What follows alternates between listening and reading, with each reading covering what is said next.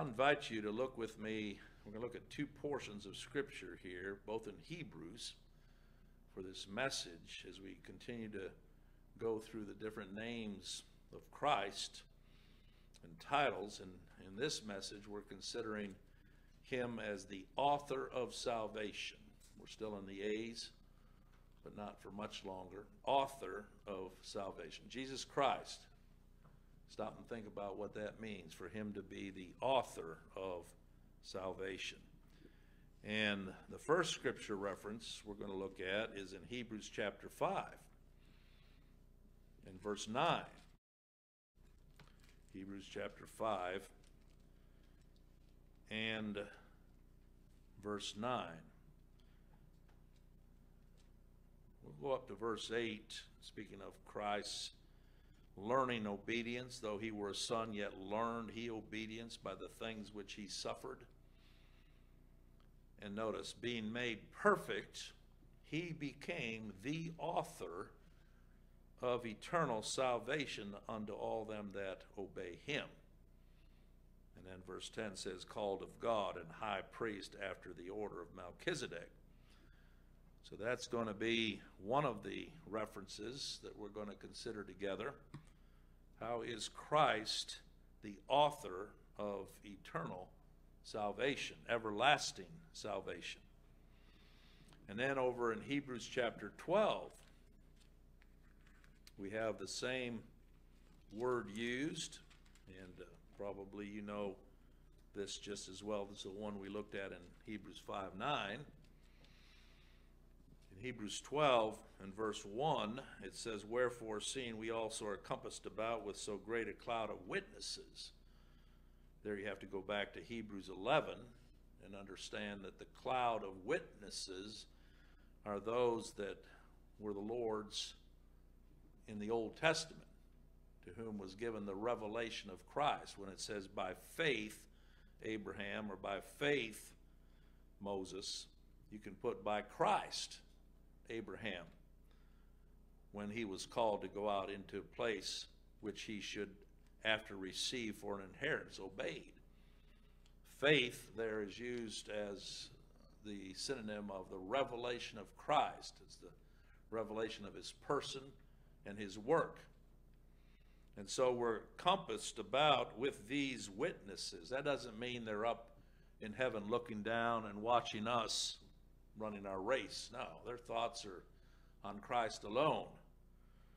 But it says, let us lay aside every weight and the sin which doth so easily beset us, which I believe would be unbelief. And let us run with patience the race that is set before us. We can't run their race for them, it's over. But we want run the one that God has appointed us to.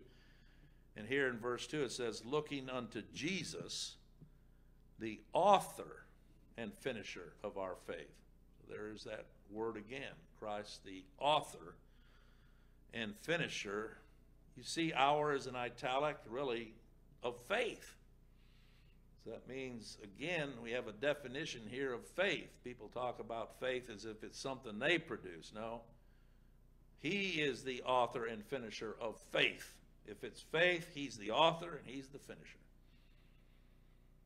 Who for the joy that was set before him endured the cross, despising the shame, and is set down at the right hand of the throne of God.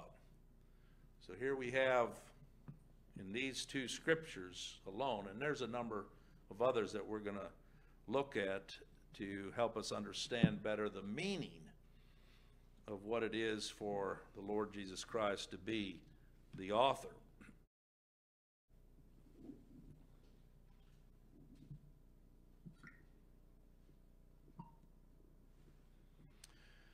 If you look over with me in Acts chapter 4 and verses 10 through 12, we can see in this portion of Scripture, for example, and we'll come back to these two references that I began with, but I want you to see the larger message that we find in Scripture that shows how the Lord Jesus Christ is the author of salvation. Here in Acts chapter 4, in the message that the Apostle Peter is preaching,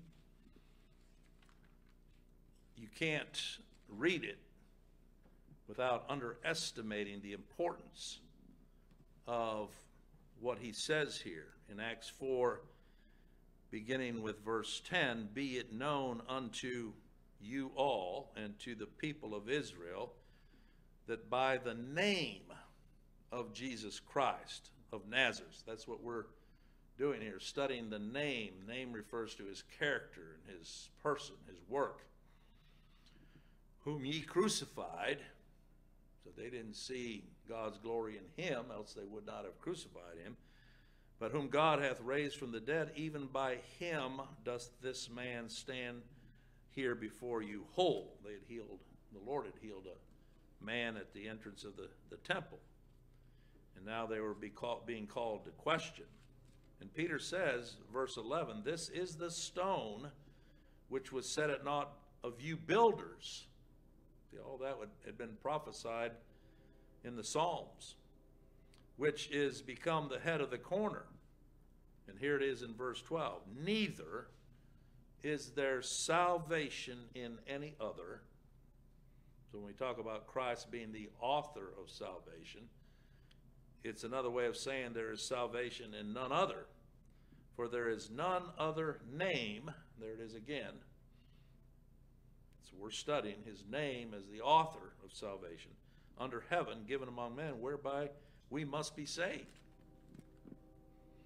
So for him to be the author of salvation, that means all of salvation originates with him and is through him and by him and to him. And another way that the Lord put it, if you look over in Matthew chapter 11 and verse 27, "In the mouth of 2 or 3 witnesses let every word be established." It would be sufficient if we only had what the writer to the Hebrews wrote, but when we read other scriptures, all of a sudden now it begins to jump out of the page to us. In Matthew chapter 11, and the Lord was facing much unbelief in the various places where he went to preach, and he pronounced judgment up there in verse 23 on Capernaum. That's where he was raised. That's where he spent most of his time preaching. And yet he told them that if the mighty works which had been done in them had been done in Sodom, it would have remained until this day. "I say unto you," verse 24, "that it shall be more tolerable for the land of Sodom." It's an amazing statement. It will be more tolerable for homosexuals in the day of judgment. Doesn't mean that they escape judgment, but as far as what these knew, with the very Son of God living in their midst, and yet they refused him, be more tolerable than for thee. And at that time Jesus answered and said, "I thank thee, O Father, Lord of heaven and earth, because thou hast hid these things from the wise and prudent, and hast revealed them unto babes." Why wasn't our Lord distressed by all this unbelief? It's because he is the author of salvation. He knew who it was that his Father had given him that he should come and redeem and justify. And he said, "Even so," verse 26, "Father, for so it seemed good in thy sight." And here's the part in verse 27.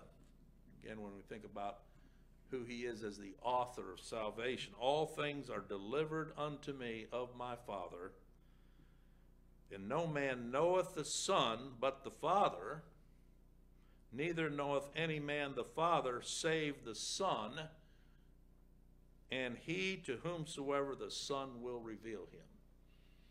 So that puts our Lord squarely in that place of being the author. None can know him apart from those that he is pleased to reveal himself unto. And we can look at a number of different references, but I just wanted to underscore those. You look around today, there are a lot of religions that offer salvation or rewards for a life well lived. And I'll even include in that most of what is called Christian today. Preachers are preaching a method of rewards. If you do this, then God will do this. If you take the first step, then God will do the rest. Christ is not going to repent for you. You have to repent, then he can do the rest. See, all of that is being preached under a message of works and rewards and offers. But that's not what the scriptures teach. When you talk about the faith that's revealed in the Bible, and we're going to come back here and look at this in Hebrews 12, where it talks about him being the author and finisher of faith, of the faith, you find one message, and that is that all of salvation is summed up in who Christ is and why he came and what he accomplished and where he is now. And that he is that foundation that has been laid, apart from which no other foundation can be laid. We already read about how the religious leaders of Christ's day rejected Christ as the stone and went about building on another foundation. But this, what we're seeing here in this message about Christ being the author of salvation, and this is what gets people upset, because it literally eliminates anything else by way of worship. Just like we read there in Acts 4. There is no salvation other than in him.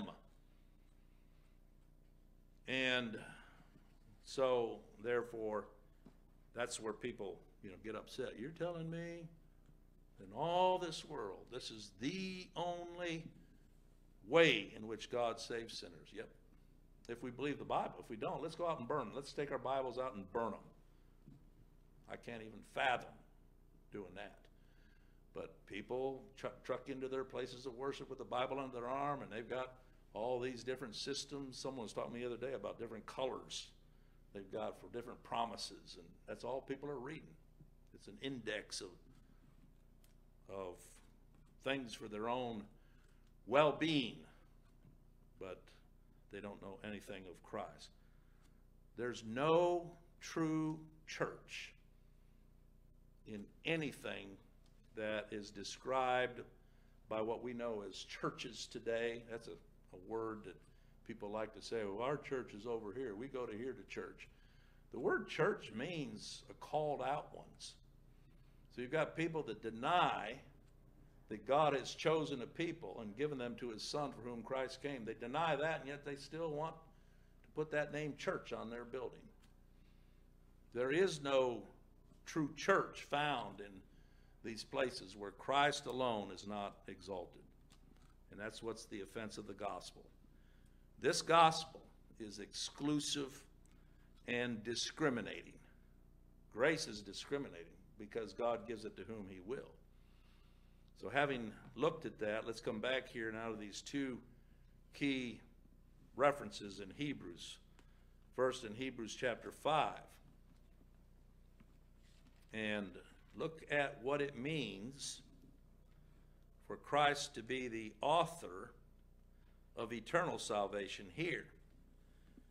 See, it took him coming and living a life and working out, as it says there in verse 8, this obedience that was required.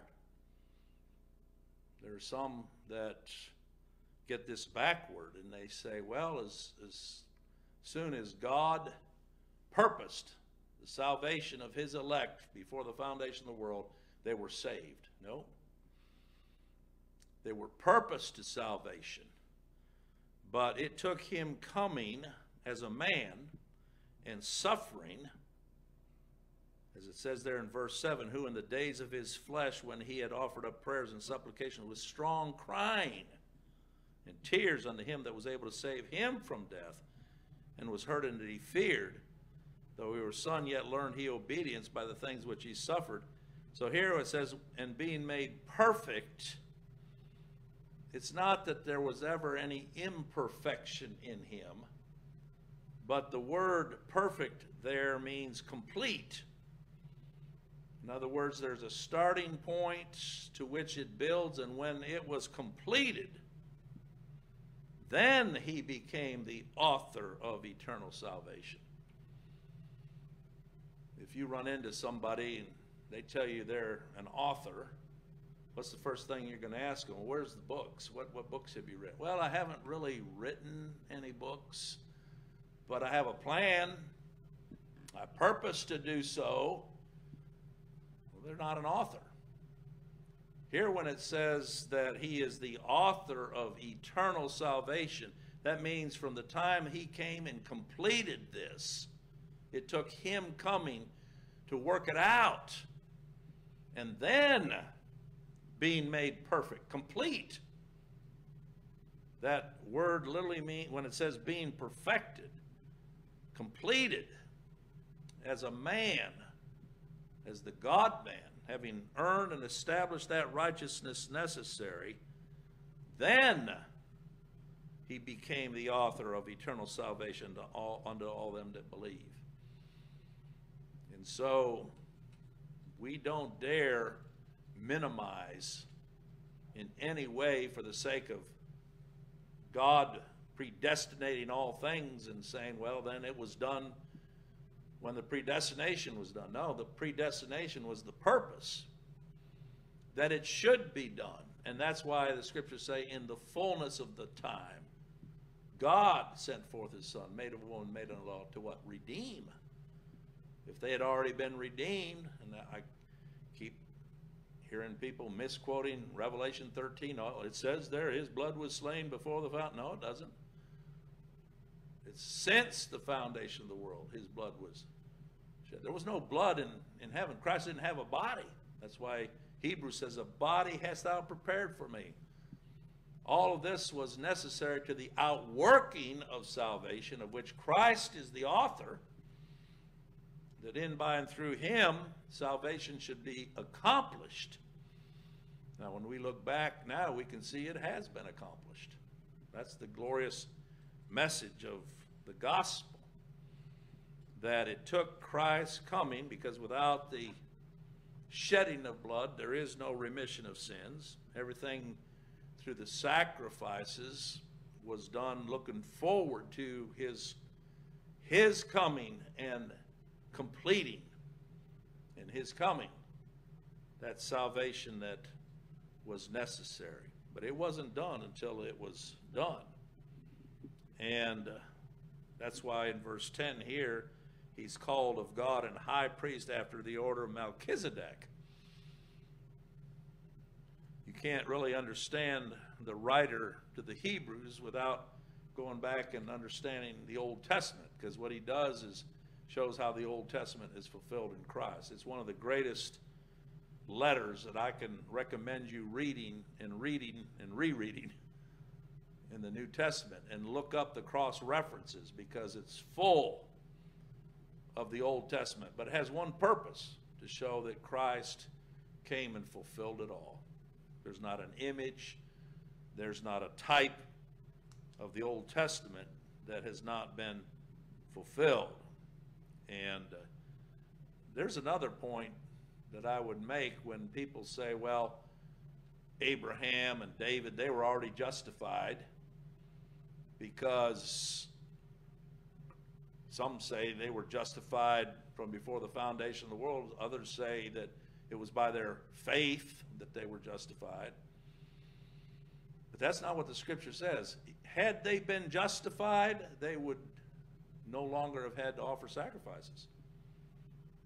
That's what the writer to the Hebrews says a little later on, as you read on through these chapters, that it was necessary that those sacrifices be offered until Christ came and fulfilled all of that.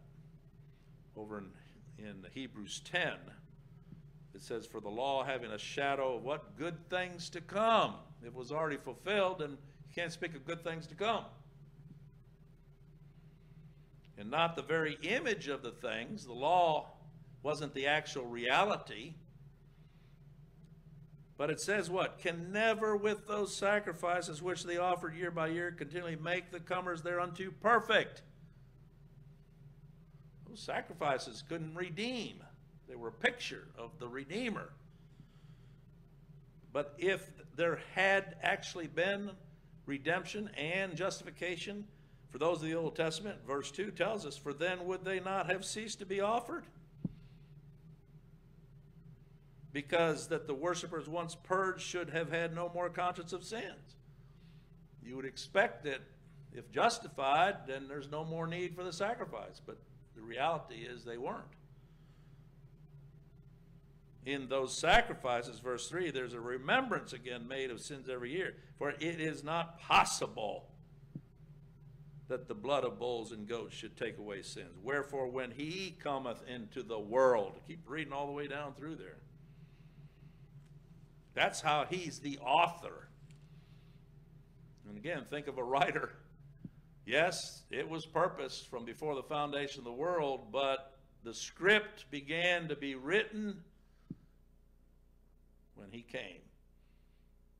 And he earned and established that righteousness. And when it was complete, like we're reading over here. And that's why it gives the example here of Melchizedek as an high priest. That's according to what is said in Psalm 110, verse 4. The resemblance between Melchizedek and Christ. There's many things that are said of the one that agree with the other as far as their person. For example, there's a likeness in Melchizedek to Christ in that it says of Melchizedek he was without father and without mother. In other words, there was no lineage to which it could be traced.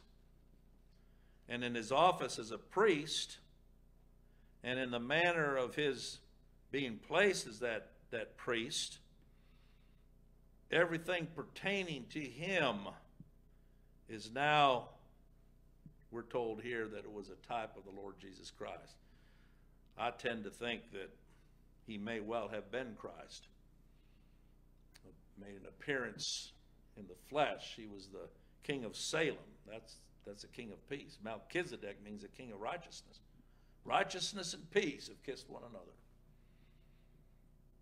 And so I believe that's why he's used here as an example on the heels of what the writer said there in verses 7 through 9 as the high priest, that Christ being the author of eternal salvation, Melchizedek being the type, he's a priest forever. Melchizedek's no longer around.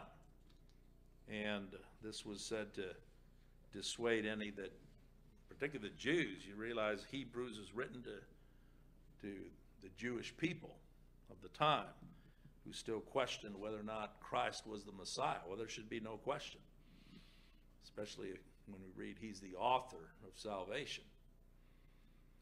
Now let's look over in Hebrews chapter 12,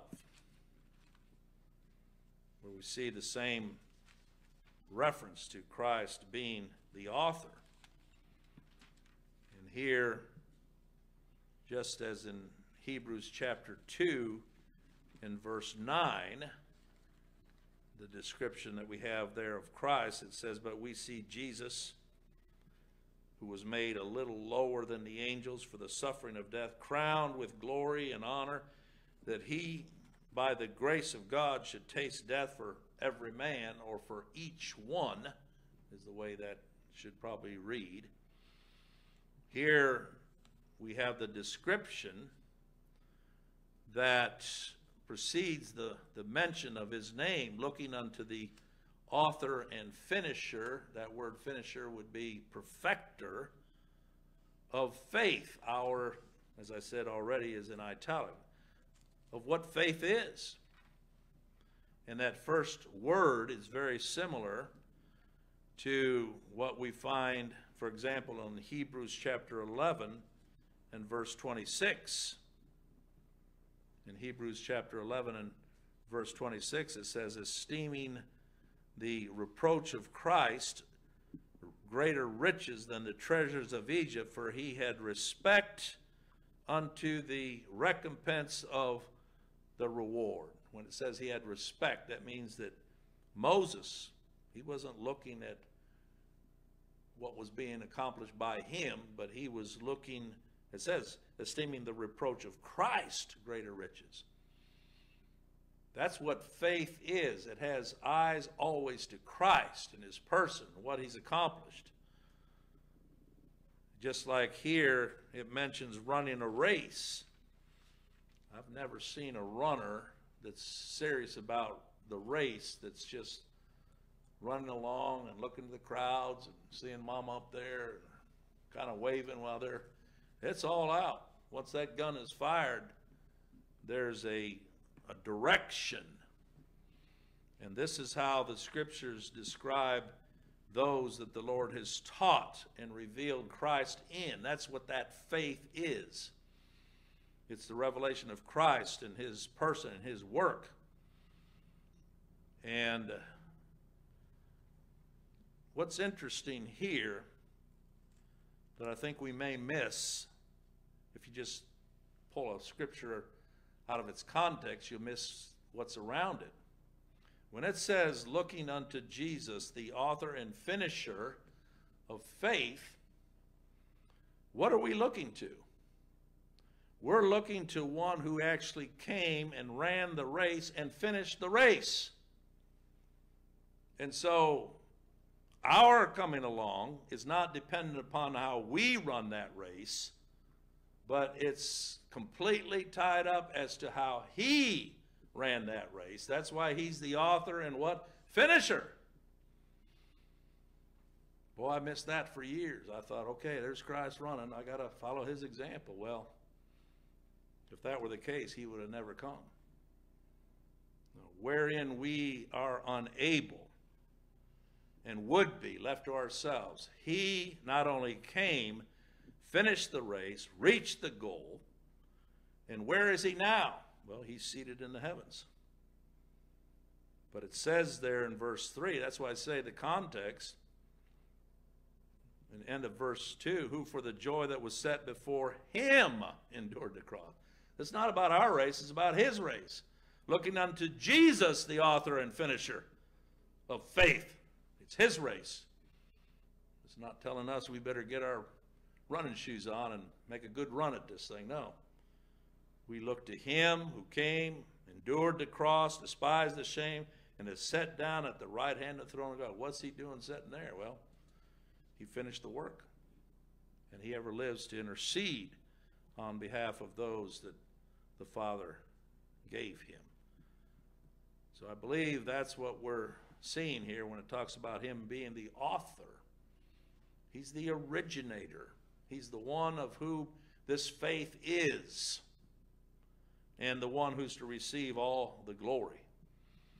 And the finisher, the perfecter of that faith that we see in the work that he came and did. Now, we run a race, but the key there, you see in verse 1, is run with patience the race that is set before us. How is it we run with patience? We know that the race isn't dependent upon us and how we do. It's dependent upon him who came and ran the race on our behalf. And therefore, with our eyes fixed upon him, consider what he endured. Consider the race that he ran. And consider his victory as the author and finisher, the completer of that race. Over in 2 Corinthians chapter 1 and verse 20,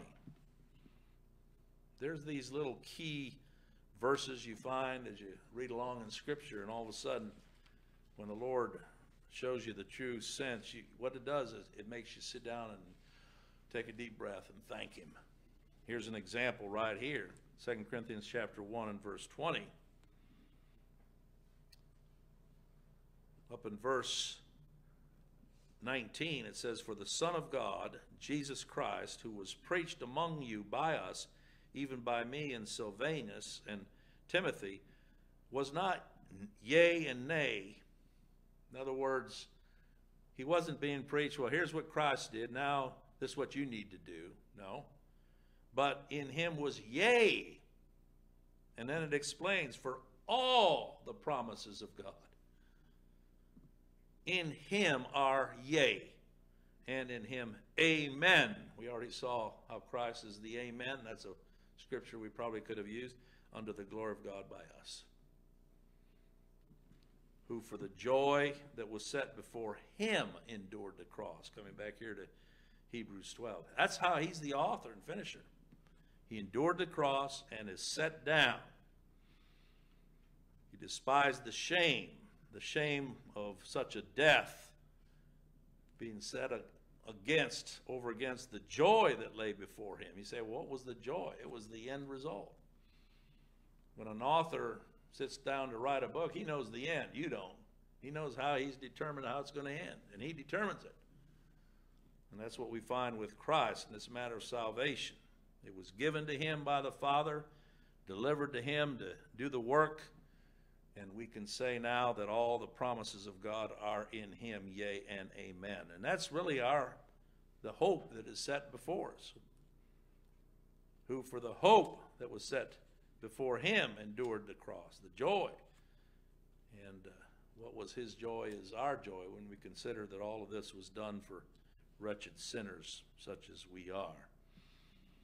You see how he is the author?